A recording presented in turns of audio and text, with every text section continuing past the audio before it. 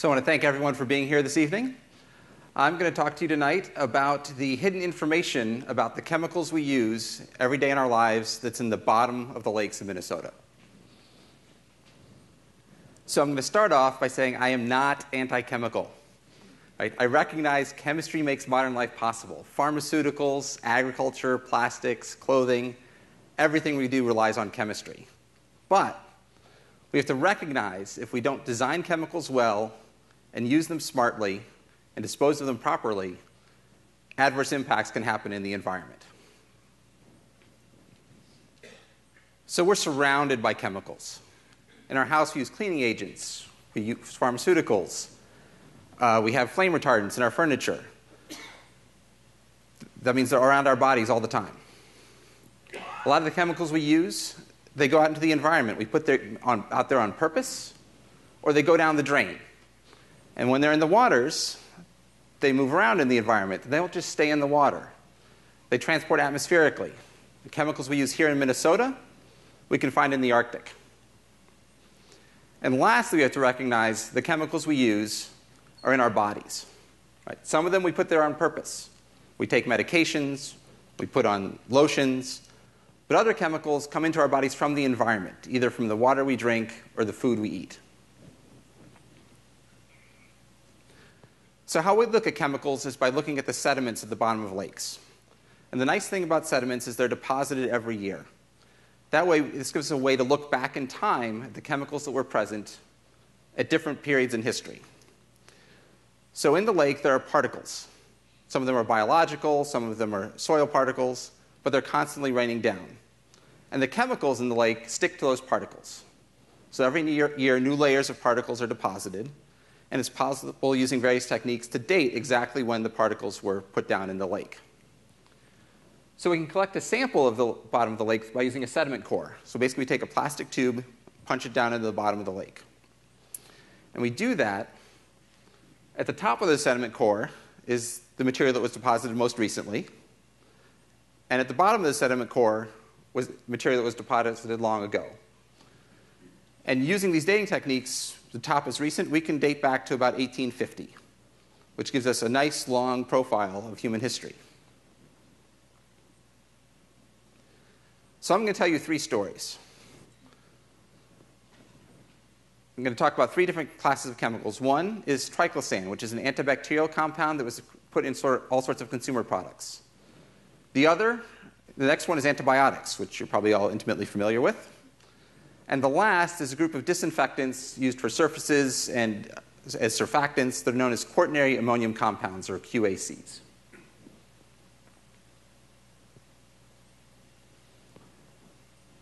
So we've taken samples all over the state of Minnesota, from way up north to down here near the metro area. I'm going to focus on two of the lakes for most of the talk. One of them is Lake Pepin. Right, this is a widening of the Mississippi River downstream of the Twin Cities. The reason we like Lake Pepin is that its watershed integrates two-thirds of the state of Minnesota. Right? So we get a really integrated signal of the chemical pollution across the state. The other is Lake Winona, which is not in Winona, it's in Alexandria. And the reason we like Lake Winona is that at the southern tip of the lake, there's a wastewater treatment plant. And so we get a real good signal of what the humans are putting into the lake, and it's also got a very small watershed, just a few thousand feet wide. So really two end members of the groups of lakes in Minnesota. So this is Triclosan and its chemical structure. Don't worry if it's bringing you chills of your organic chemistry experiences. This is just the language that chemists use to display what we're talking about. So this is a broad-spectrum antimicrobial compound. It was put into a wide variety of products throughout the 70s and 80s when we decided we didn't like germs very much. What's really interesting about this chemical is that it really got put into products because of a marketing war between liquid hand soap companies. So my product is better than your product. And it was never formally approved by the FDA for use, except for in anti-gingivitis toothpaste. It was first brought to market in 1965, which is an important date as we go forward. So we started looking at Triclosan in the lab because the U.S. Geological Survey had found it in a whole bunch of rivers around the state of Minnesota, or around the country. And we wanted to know what might be happening to it in the environment. We said, well, the first thing it's going to do is it's going to go through the wastewater treatment plant. The last step in wastewater treatment is disinfection with chlorine. And we looked at the wastewater effluent, and we found that there were 3 new compounds where chlorines were added onto the triclosan ring. These are called chlorinated triclosan derivatives. So now we've got triclosan going into the environment and 3 new chemicals going into the environment that have not been tested for any sort of activity. We also found when these were exposed to sunlight, triclosan and these 3 chlorinated triclosan derivatives formed compounds known as dioxins. Dioxins are among the most toxic compounds known to humans. We've known about them for over 40 years. Now, there are 209 different dioxins. These 4 might not be the most toxic 4, but now we're potentially putting these into the environment. So now we've got a total of 7 new chemicals that are going to the environment from a compound that we use for marketing purposes. So at this point, we decided we needed to go and look out in the environment to see if we could actually find these chemicals. And you can bet that I've been talking to you about them this long because we did. So I'm going to show you a series of plots like this. The vertical axis is time. The sediment at the top is the most recent sediment. As you go down the slide, it's going back in time. And the horizontal axis is showing how much is there, the concentration. So this is the plot for triclosan. Amazingly, before triclosan was invented, there was none of it in the sediment core. And once triclosan starts being used, we see it accumulating over time. We can see the chlorinated triclosan derivatives in the core that come from the disinfection of wastewater. And we can see the 4 dioxins that form from the photolysis of triclosan, or from its exposure to sunlight. And note the pattern of the dioxins looks a lot like that of triclosan, which suggests that triclosan is the source of these materials. So I said there are 209 different dioxins. There are lots of sources of them. We know about them because in the 70s, we realized they were coming from incineration when we were burning garbage. And we realized that this was bad for the environment, and we changed how we do incineration so we don't make dioxins anymore. So since the 1970s, you can see these higher chlorinated dioxins with 5, 6, 7 chlorines, 8 chlorines on them have decreased dramatically over time. On the other hand, these lower chlorinated dioxins have increased over time. So over the past 40 years, we switched the source of dioxins in the environment from incineration to hand soap. So how do we deal with all these compounds being in the environment that shouldn't be there? Well, we presented this data to the Minnesota legislature, and they took action. So they passed a bill in 2014 that said as of January 1st, 2017, triclosan would be banned in all consumer products in Minnesota. And about that same time, the FDA finally decided they would do their review, and they basically told all the manufacturers they would have to pull triclosan and 20 other chemicals from their products by the end of 2017. So I'm going to change gears now and go to antibiotics. Every year in the US, we use about 18,000 tons of antibiotics. Some of that goes to people, some of that goes to animals, and that's farm animals and that's pets. Doesn't matter where it's going, it's all going into the environment eventually.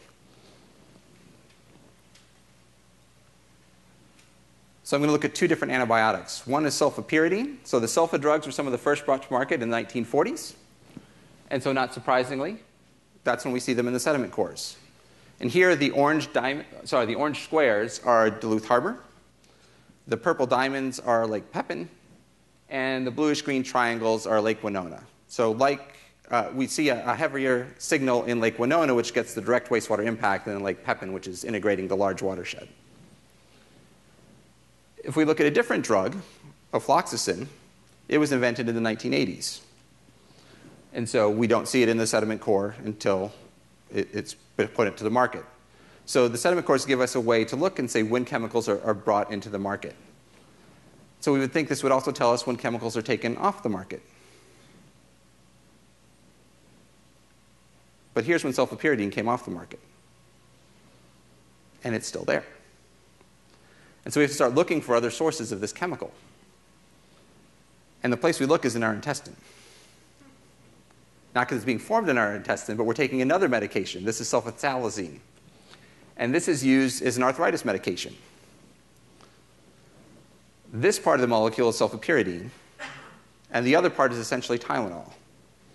Right? So we've got a drug that's basically made up of an antibiotic and anti-inflammatory combined, that when it goes through your gut, it gets metabolized, and the sulfapyridine is cleaved off and goes through you and into the environment.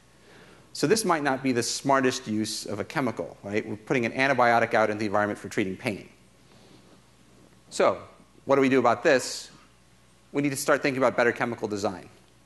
So this is a collaboration I'm working on with Will Pomerantz in our Department of Chemistry here. We're looking at benign design of pharmaceuticals and pesticides, particularly looking at compounds that are fluorinated. So here we have a drug that could break down into two potential products in the environment, among many, but fluoride would essentially be non-toxic, and fluoroacetate would be very toxic. Will's interested in MRI reagents, particularly compounds like this here. The one on your left would certainly be persistent in the environment. That's kind of the current gold standard. The one we're trying to design is on the right. That should be bio or photodegradable. So we're working together to design these new chemicals and then test how they degrade to make sure they form non-toxic products versus potentially toxic products when they're in the environment. Lastly, I'm going to talk about quaternary ammonium compounds, things that you certainly have in your house right now. Right? These are used as surfactants and cleaning agents. They all have this kind of same similar chemical structure. We have this nitrogen with carbon chains and a positive charge. So I'm going to compare our two lakes again, Lake Pepin and Lake Winona.